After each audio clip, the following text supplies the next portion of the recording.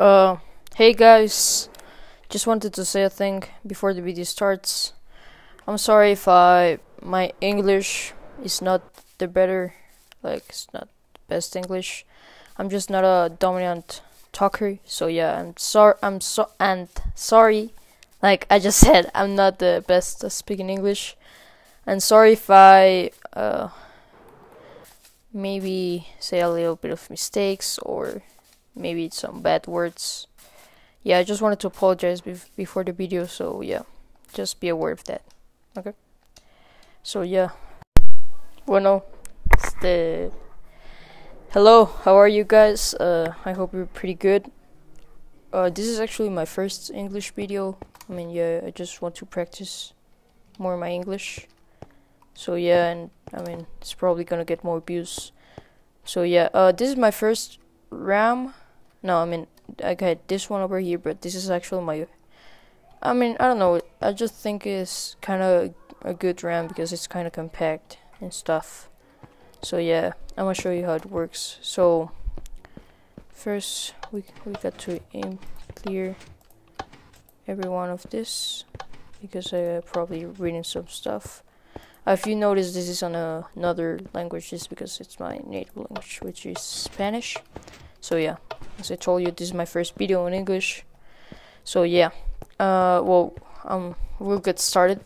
Okay, so first thing we gotta do is obviously input a number. This is on binary.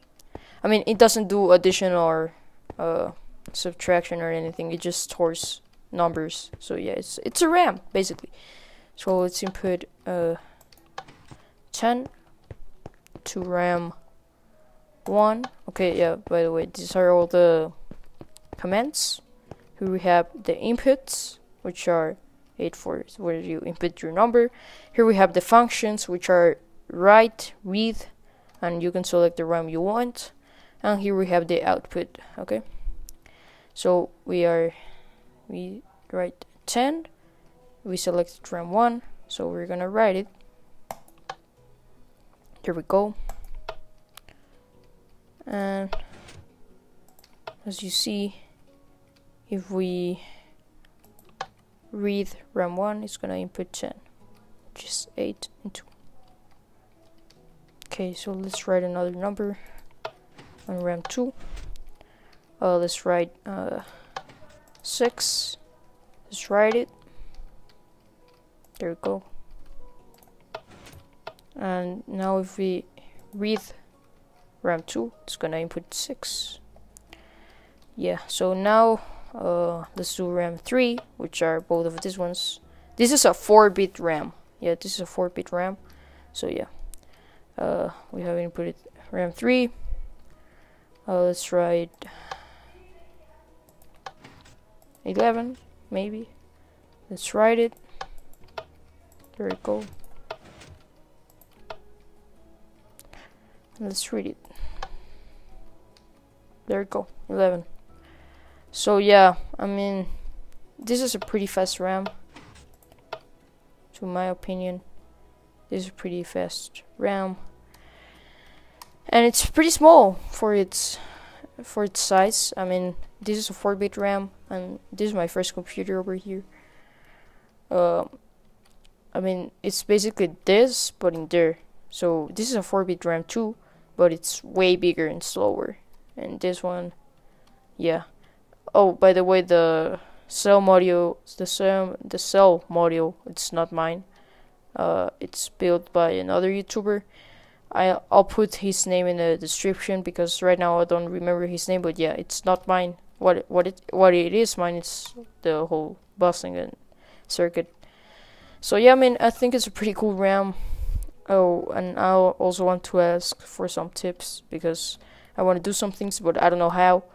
I want to, I want to ask you guys help. The thing I want to do is basically show, like, if let's imagine we have a thing here.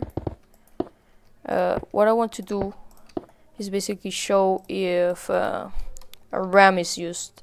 So let's say we got a RAM 1, 2, 3. Okay.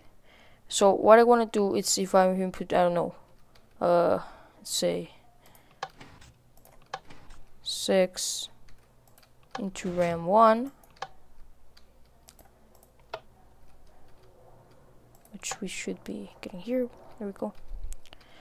I wanna input that basically tells us that RAM 1 is filled. Okay, like it's being used. So I don't know how to do that because here we don't have very much space, as you can see. And yeah, I want some help because this RAM module it's pretty small and compact compared to that one over there. So yeah, I just want some tips from you guys of what I could do to maybe do that stuff that I just told you. So if I write I don't know, some stuff into RAM 1, that it can appear in here, pop that RAM 1 is being used. So yeah, please, I would appreciate if you guys help me out in the comments. So yeah, I hope you enjoyed this video. I just wanted to showcase my RAM design, a 4-bit RAM, and we will have more redstone videos coming in a few weeks maybe. Yeah, I will start uploading more often about redstone because this is my first video about redstone. So yeah, I hope you enjoyed, and see you later.